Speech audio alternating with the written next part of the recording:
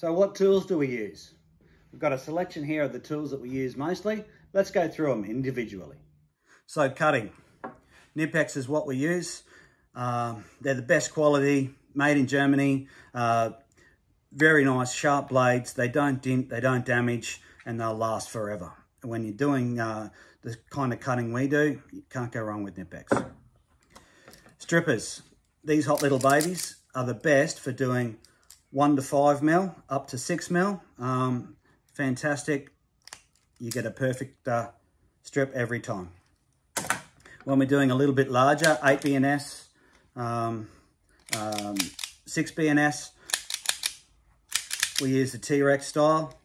It gets a really, really nice strip. It's got a little measure in there, so you can measure your perfect strip every time. So that makes sure that you can get your lug on there with not too much copper showing out the back, which is really good. Okay, so crimpers.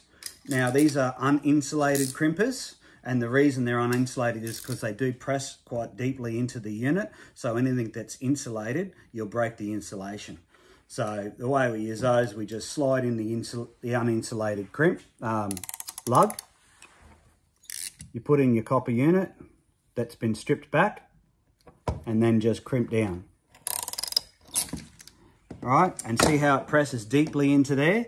That means what's happened is the copper in there has been bound beautifully together, and you're going to get a perfect connection and as least amount of voltage loss as possible.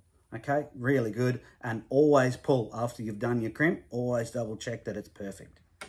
All right, for insulated crimps, we use these ones. Now, differently to a lot of the insulated crimpers on the market, these ones actually punch into the unit, which is really good. Most of them just press around it and they'll have the 3 different colors written on there. These are a bit different to that, so I'll just show you that. So once again, you put the lug in at the appropriate size. You put in your wire, and let the crimp do its work. Okay, so it'll crimp right around there, and then you can pull and check, and you'll see it does punch through there nicely, but differently to the uninsulated crimpers, it only punches a small press in there, so it doesn't necessarily break the insulation. So perfect every time, beautiful. Now, the other unit we use is the snap-on blowtorch. Now, this is what we use for doing our heat shrink, and also for melting our solder for Anderson plugs. So it's you push the button at the back, you start it up, and then just work around slowly, keeping a good distance. If you get too close, you'll get burn lines, burn marks. Press the button at the back to turn it off. And there we go, a beautiful insulated crimp now.